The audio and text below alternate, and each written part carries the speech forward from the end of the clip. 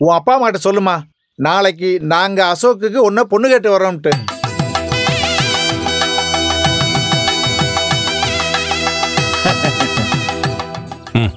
அப்பா எங்க 2 பேரும் ஆசீர்வாதம் பண்ணு. நல்லா இருக்கு, நல்லா இருக்கு.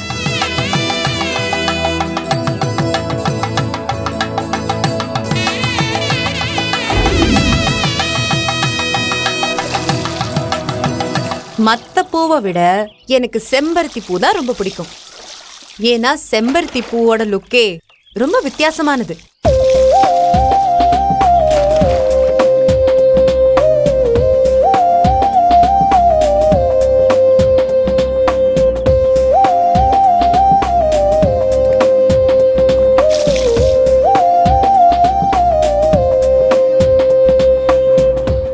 என்ன நான் பாட்டுக்கு பேசிக்கிட்டே இருக்கேன், நீ பாட்டுக்கு எங்கேயோ பார்த்துட்டு கனவு கண்டுட்டு இருக்க? கனவுதான். என் உமா பத்தின கனவுதான். உமாவா? அது யாரு? என்னோட காதல் மனைவி. உமாவுக்கு உன்ன மாதிரி செம்பருத்தி பூனா ரொம்ப பிடிக்கும். இந்த செம்பருத்தி பூச்செடி இங்க நட்டு வச்சதே உமாதான். அவ என்னை விட்டு போனதுக்கு அப்புறம் அவளோட நினைவா இந்த செடிக்கு நான் தான் தண்ணி ஊத்துறேன். இன்னைக்கு நீ ஊத்திருக்க. தண்ணி ஊத்துனது மட்டும் இல்லாம இந்த செம்பருத்தி செடியோட ஸ்பெஷலே என்னோட உமா மாதிரியே அழகா எக்ஸ்பிளைன் பண்றேன். தேங்க்ஸ் கீதா. எதுக்கு தேங்க்ஸ்? உன் பொண்டாட்டி நட்டு வச்ச செம்பருத்தி செடிக்கு நான் தண்ணி ஊத்துனதுக்கா? அது மட்டும் இல்லாம என்னோட உமாவை ரொம்பவே நினைவுபடுத்திட்டேன். அதுக்கு? அதுக்கு நீயே தினம் தண்ணி ஊத்துறியா? நான் ஒன்னும் உன் வீட்டுல தோட்ட வேலை பார்க்க வரல. என் தங்கச்சியை இங்க இருந்து காப்பாத்தி கூட்டிட்டு போக வந்திருக்கேன். ஆளை பாரு, தண்ணி ஊத்துறனா பாரு.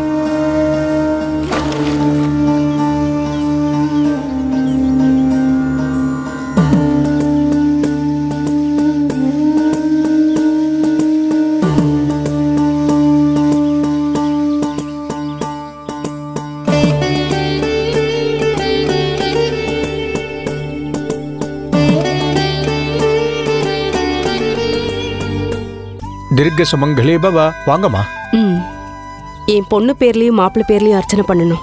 தாராளமா பண்ணிடலாம். பொண்ணு மாப்பிள்ளையோட பேரு, ராசி, நட்சத்திரம் எல்லாம் சொல்லுங்க. மாப்பிள்ளை பேரு வருண். வருண் நாமதேய. மேஷ ராசி அஸ்வினி மேஷ ராசி அஸ்வினி நட்சத்திரம். பொண்ணு பேரு அஞ்சலி. அஞ்சலி நாமதேய. கும்ப ராசி அவிட்ட நட்சத்திரம். கும்ப ராசி அவிட்ட நட்சத்திராணாம் சக குடும்பானாம் க்ஷேம தைரிய வீரிய வித்யபல ஆயுள் ஆரோக்கிய ஐஸ்வர்யாணாம் அபிவிருத்தியர்த்தம். ஓம் யசோதா கர்ப்ப சம்போதாயே நமஹ. ஓம் நாராயண. என் பொண்ணு அஞ்சலிக்கு நல்ல வாழ்க்கையை அமைச்சு கொடுத்துருக்க. அதுல யார் கண்ணு பட்டுதோ தெரியல, திடீர்னு அவ காலில் வெந்நீர் கொட்டி ரொம்பவே கஷ்டத்தை அனுபவிச்சுக்கிட்டு இருக்கா. இப்பதான் அந்த காயெல்லாம் ஆறி கொஞ்சம் கொஞ்சமா தேறி வந்துகிட்டு இருக்கா. இனிமேல் அவளுக்கு மட்டும் இல்ல, என் மாப்பிள்ள வருணுக்கும் எந்த பிரச்சனையும் வராம நீதாம்மா அவங்க 2 பேரையும் நல்லபடியா பாத்துக்கணும். ஓம் சதுர் பக்தராயே நமஹ. ஓம் கிருஷ்ணாயே நமஹ. ஓம் பாத்ரதாரண்யே. தாயே, உன்னோட கருணையால என் 2வது பொண்ணு அஞ்சலிக்கு நல்லபடியா ஒரு வாழ்க்கை அமைஞ்சிருச்சு. அவ ரொம்ப அப்பாவி பொண்ணு. இன்னைக்கு மாதிரியே என்னைக்கும் அவ வாழ்க்கையில சந்தோஷம் நிலைச்சிருக்கணும். என் மூத்த பொண்ணு கீதாவும் ரொம்ப நல்லவதான். என்ன, அவ கொஞ்சம் முன்கோவக்காரி. அவளுக்கு கல்யாணத்திலேயே இஷ்டம் இல்லைன்றா. நீதான் எப்படியாவது அவ மனசை மாத்தி அவளை அனுசரிச்சு போற மாதிரி ஒரு நல்ல மாப்பிள்ளைய அவளுக்கு அமைச்சு கொடுக்கணும். அஷ்டோத்த சதநாமாவளி சமாப்தம்.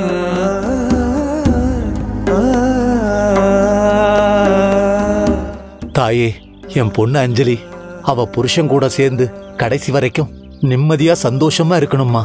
அவங்களுக்கு நீதாம்மா துணையா இருக்கணும்.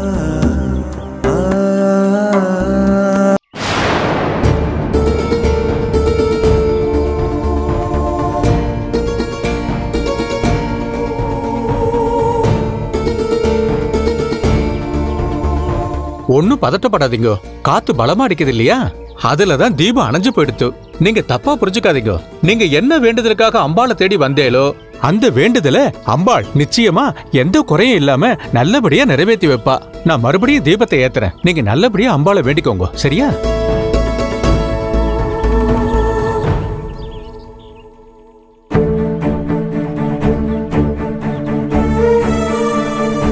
ஆரத்தி எடுத்துக்கோங்க.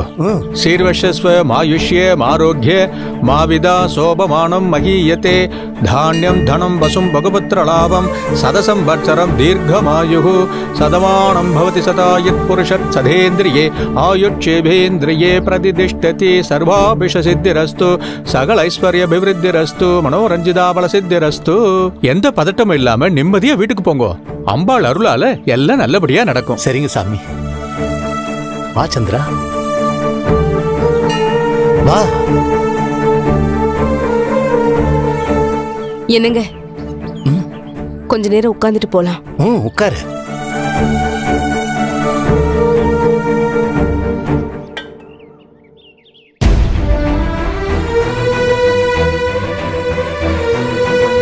சந்திரா, என்ன ஆச்சு?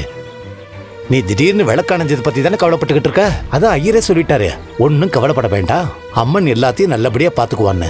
இல்லங்க, எனக்கு என்னமோ இது தப்பான சகுனமா தெரியுது.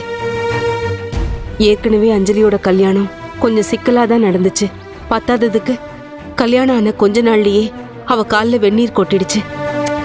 இப்போ அவ வாழ்க்கை நல்லபடியா இருக்கணும்னு அர்ச்சனை பண்ண வந்தா இங்கேயும் அபசகுணம் மாதிரி விளக்கு அணைஞ்சிருச்சு. எனக்கு எல்லாமே தப்பா படுதுங்க. இங்க பாரு சந்திரா, நீ தேவையில்லாம மனசை போட்டு குழப்பிக்காத.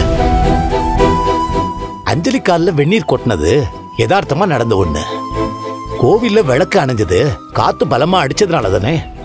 அதனால நீ அதையும் இதையும் சேர்த்து யோசிச்சு அனாவசியமா பதட்டப்படாத. நம்ம அஞ்சலிக்கு எந்த குறையும் வராது. அவ எப்பவும் அவ புருஷன் கூட சந்தோஷமா வாழ்வா. நீ நிம்மதியா இரு சந்திரா. சந்திரா, என்ன சந்திரா, நான் எவ்வளவு தூரம் சொல்றேன், இன்னும் ஏன் பதட்டமாவே இருக்க? இங்க பாரு, வேணும்னா வா, மத்த எல்லா சாமியும் கும்பிட்டுட்டு அப்படியே நேரா அஞ்சலி வீட்டுக்கு போயிட்டு அவளை போய் பார்த்துட்டு வந்துருவோம். அதுக்கப்புறம் நம்ம வீட்டுக்கு போவோம்னா. சரி, எந்திரி போலாம்.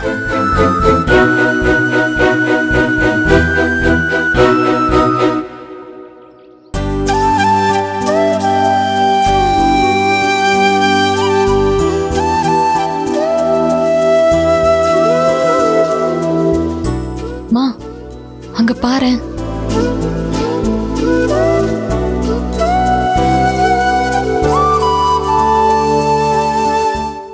இவளை பார்த்தாலே எரிச்சலா இருக்குமா? நம்ம ராகினி கட்டிக்க வேண்டிய வருண அநியாயமா இவ கல்யாணம் பண்ணிக்கிட்டாளே. அத நினைச்சா எனக்கும் கோவமா தான் இருக்கு. ஆனா என்ன பண்றது, விதி அவளுக்குள்ள சப்போர்ட் பண்ணிக்கிட்டு இருக்கு. இவளை பாத்தியா, என்னமோ பிறந்ததுல இருந்து பணக்கார வாழ்க்கையே வாழ்ந்த மாதிரி பால்கனியில ஜாலியா வேடிக்கை பார்த்துட்டு இருக்கா பாரு. மா, நைஸா பின்னாடி போய் இவளை கீழே தள்ளி விட்டுறலாமா? அவசரப்பட்டு அந்த மாதிரி எதுவும் செஞ்சு தொலைச்சிடாதீ. ஏமா? என்ன மறந்துட்டியா? இப்ப இவளை பாதுகாக்கிறதுக்கு இவளோட அக்கா கீதா இங்க தானே வந்து தங்கியிருக்கா. ஐயோ, நான் அவளை மறந்தே போயிட்டோமா. இப்ப கூட அந்த கீதா எங்கேயாவது இருந்து நம்மள கவனிச்சுட்டு தான் இருப்பா. எதுக்கு வம்பு, நம்ம கீழே போயிடலாம் வா.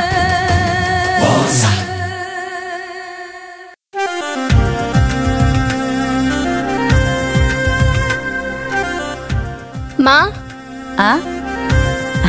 நான் காலேஜ் போயிட்டு வரேம்மா. சரிடா கண்ணு, பார்த்து போயிட்டு வா. சரி, ஓகேம்மா. வரேன்க்கா. பாய். பாய். வா.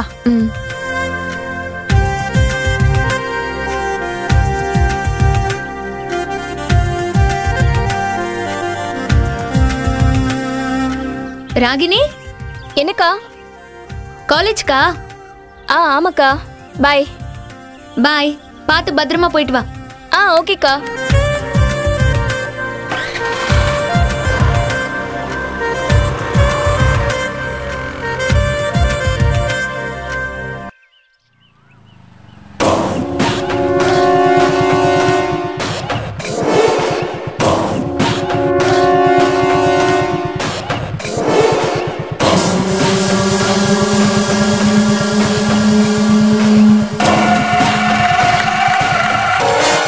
கிளி பால்கனியில் தனியாக நின்றுட்டுருக்கு.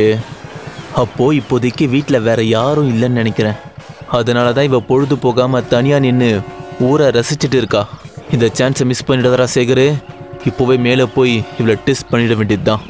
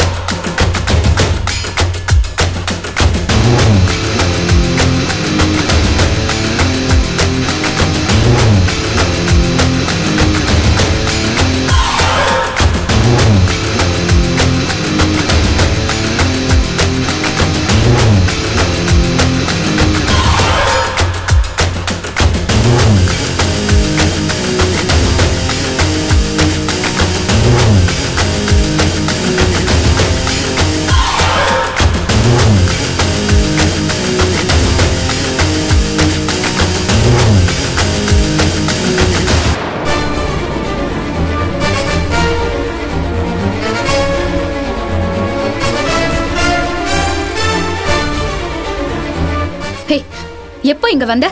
இப்ப எதுக்கு என் பக்கத்துல வந்து நிக்கிற? வேற எதுக்கு? உன்னை உனக்கே தெரியாம ஆசையா கட்டி பிடிச்சி உன்னை கிஸ் பண்ணலான்னு வந்தேன். அதுக்குள்ள நீ திரும்பிட்ட. நீ எல்லாம் மனுஷன் தானா? அடுத்தவன் பொண்டாட்டிக்கு ஏன்டா இப்படி அலையிற? தப்பு சொல்லும், ரொம்ப தப்பு. நீ எனக்கு அடுத்தவன் பொண்டாட்டி கிடையாது, என்னோட ஆசை நாயகி. இன்னும் சொல்ல போனா நான் தான் உன்னை கல்யாணம் பண்ணியிருக்கணும். அவசரப்பட்டு வருண் உன்னை கல்யாணம் பண்ணிட்டான். அதுக்காக நான் என் ஆசையை அப்படியே விட்டுட முடியுமா? ஒரு நாளாவது உன் கூட நான் வாழ்ந்து பார்க்கணும். இப்படி எல்லாம் பேசுறதுக்கு உனக்கு அருவருப்பா இல்ல? நீ எல்லாம் ஒரு பொம்பளை வயித்துல தான் பிறந்தியா இல்ல ஏதாவது மிருகத்தோட வயித்துல பிறந்தியா? நீ என்னை எப்படி திட்டினாலும் எனக்கு கோபம் வராது, ஏன்னா நீ எனக்கு அவ்வளவு முக்கியம். டேய், மரியாதையா இங்க இருந்து போயிரு, இல்லைன்னா நான் போலீஸ்க்கு ஃபோன் பண்ணிடுவேன். தாராளமா ஃபோன் பண்ணு, யார் வேணா சொன்னது? ஆனா அதுக்கு முன்னாடி என் கூட நீ ஜஸ்ட் 1 hour மட்டும் கம்பெனி கொடு. வா, பெட்ரூம் போலாம். வாடி வாடி சொல்றேன். வான்றல. அஞ்சலி கத்தாதடி.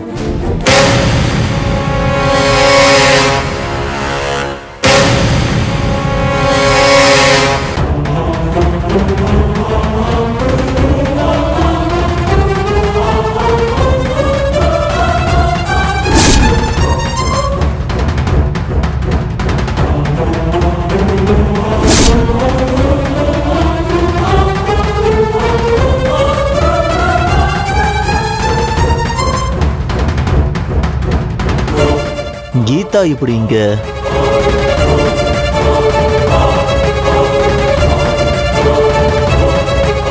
சேகர், நீ எப்படி இங்க? உன்னை இங்க பார்த்ததும் நானே ஷாக் ஆயிட்டேன். எப்படி இருக்க சேகர்? நல்ல வேலை, இங்க நடந்ததை கீதா பார்க்கல போல இருக்கு. இனி சமாளிச்சிடலாம். அது நான் இப்பதான் வந்தேன். அஞ்சலி காலில் வெந்நீர் கொட்டிடுச்சு இல்லையா, அது சம்பந்தமா அஞ்சலியை பார்த்து நல்லா விசாரிச்சுட்டு போலான்னு வந்தேன். அப்படியா? அஞ்சலி காலில் காயம் எப்போவோ ஆறிடுச்சு. இப்பதான் அஞ்சலி சொல்லிட்டு இருந்தா இல்லையா? அஞ்சலி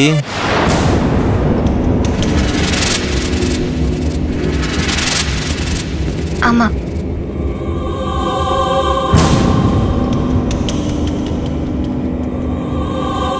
நான் நினைச்சா இப்பவே உன்னை பத்தி என் அக்கா கிட்ட சொல்லி கொடுத்துருவேன். ஆனா அவ ஏற்கனவே எனக்கும் வருணுக்கும் இருக்கிற பிரச்சனைய கண்டுபிடிக்கிற டென்ஷன்ல இருக்கா. இந்த நேரத்துல உன்னை பத்தியும் அவ தெரிஞ்சுக்கிட்டா கோவத்துல உன்னை கொலையே பண்ணிடுவா. அதனால இப்போதைக்கு உன்னை நான் என் அக்கா கிட்ட காட்டி கொடுக்கல. இன்னொரு முறை என்னை சீண்டி பார்த்த உன்னை நான் சும்மாவே விட மாட்டேன்டா.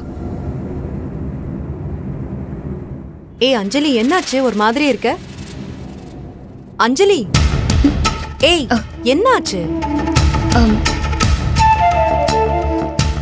ஒன்றும் இல்லக்கா, லேசா தலைவலிக்கிற மாதிரி இருக்கு. நீ பேசிட்டு இரு, நான் ரூம்க்கு போய் கொஞ்ச நேரம் ரெஸ்ட் எடுக்கிறேன். சரி, ரெஸ்ட் எடு.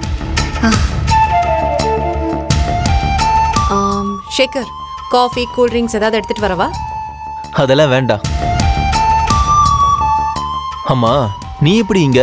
அஞ்சலி பார்க்க வந்தியா? நான் வெறும் அவளை பார்த்துட்டு போலான்னு வரல, அவளை மொத்தமா இங்க இருந்து கூட்டிட்டு போலான்னு வந்திருக்கேன். நீ சொல்றது புரியல. அதாவது அஞ்சலியும் வரணும் உண்மையான புருஷன் பொண்டாட்டியா சேர்ந்து வாழறாங்கன்னு எனக்கு நம்பிக்கை இல்லை.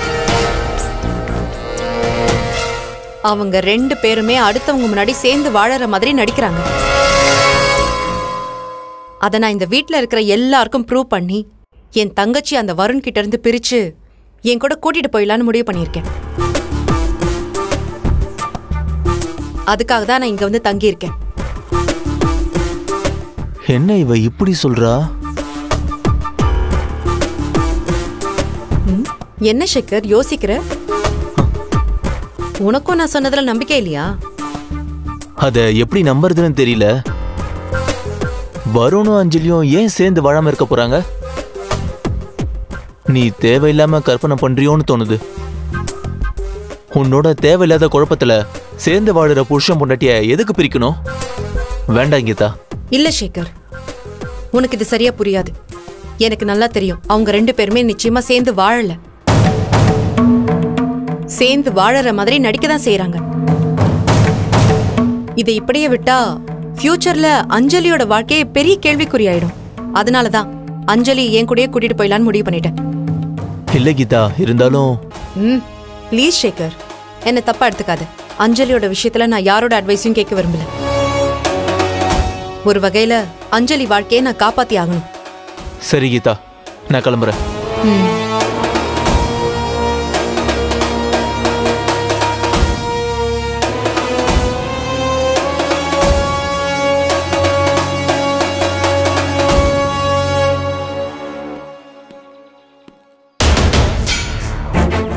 கீதா சொல்றது உண்மையா பொய்யா?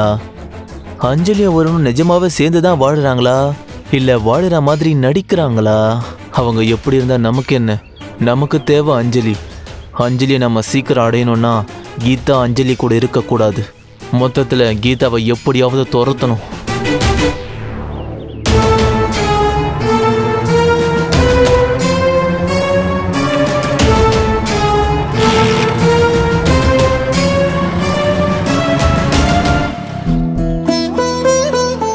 சந்திரா, என்ன ஆச்சு? ஏன் ஒரு மாதிரியா இருக்க? எனக்கு இன்னும் பதட்டமா தாங்க இருக்கு. ஐயர் சொன்ன மாதிரி விளக்கு உண்மையாவே காத்துல தான் அணைஞ்சுதா இல்ல வேற ஏதாவது அபசகுணமான்னு ஒரே குழப்பமா இருக்குங்க. இன்னுமா அதையே நினைச்சுக்கிட்டு இருக்க? விடுமா. இத பாரு, அஞ்சலிக்கு ஒரு பிரச்சனையும் வராது. அவ நல்லபடியா தான் இருப்பா. இப்ப அவளை தானே பார்க்க போய்கிட்டு இருக்கோம். அவளை போய் நேர்ல பார்த்ததும் நீ ரொம்ப சந்தோஷப்படுவ பாரு. இரு, நான் ஆட்டோ வருதான்னு பாக்குறேன்.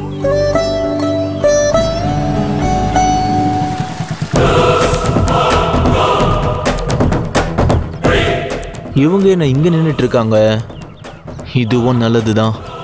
பேசாம இவங்க கிட்டயே போய் கீதா அஞ்சலி வீட்டில் தங்கியிருக்க விஷயத்த போட்டு கொடுத்துடலாம். அப்புறம் இவங்களே கீதாவை அங்கிருந்து துரத்திடுவாங்க. அதுதானே நமக்கும் வேணும். சேகர், பாப்பா சேகர். வாப்பா. ஹாய் அங்கிள், இங்க என்ன பண்ணிட்டு இருக்கீங்க? அது ஒண்ணு இல்லப்பா, கோயிலுக்கு வந்தோம். அப்படியே அஞ்சலி வீட்டுக்கு போயிட்டு அஞ்சலியை பார்த்துட்டு வந்துடலான்னு ஆட்டோக்காக வெயிட் பண்ணிக்கிட்டு இருக்கோம்ப்பா. சொல்றேன்னு தப்பா எடுத்துக்காதீங்க. கொஞ்ச நாளைக்கு நீங்க அஞ்சலி வீட்டு பக்கம் போகாம இருக்கிறதா நல்லது. ஏன்பா இப்படி சொல்ற? காரணம்லாம் கேட்காதீங்க. நீங்க ஏற்கனவே ஹார்ட் பேஷண்ட் வேற. எதுக்கு தேவையில்லாம மேலும் டென்ஷனை உண்டு பண்ணிக்கிட்டு நீங்க வீட்டுக்கு கிளம்புங்க ப்ளீஸ். ஏன்பா, நீ யாரப்பா சொல்ற? இவரு ஹார்ட் பேஷண்டா இருக்கிறதுக்கும் நாங்க அஞ்சலி வீட்டுக்கு போறதுக்கும் என்ன பிரச்சனை?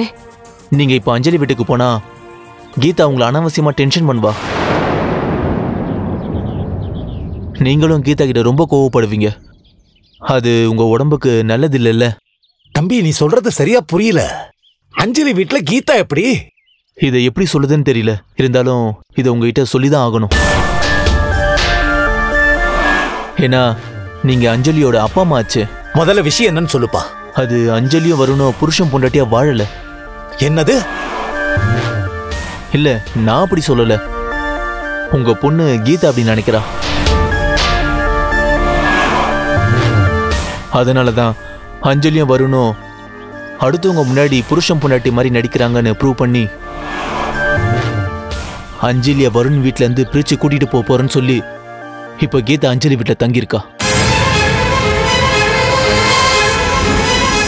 இதெல்லாம் தப்புன்னு நான் கூட கீதா கிட்ட சொல்லி பார்த்தேன். ஆனா அவ கேட்கல. அஞ்சலிய வருண் கிட்ட இருந்து பிரிச்சே தீர்வன்னு கீதா ரொம்ப பிடிவாதமா இருக்கா.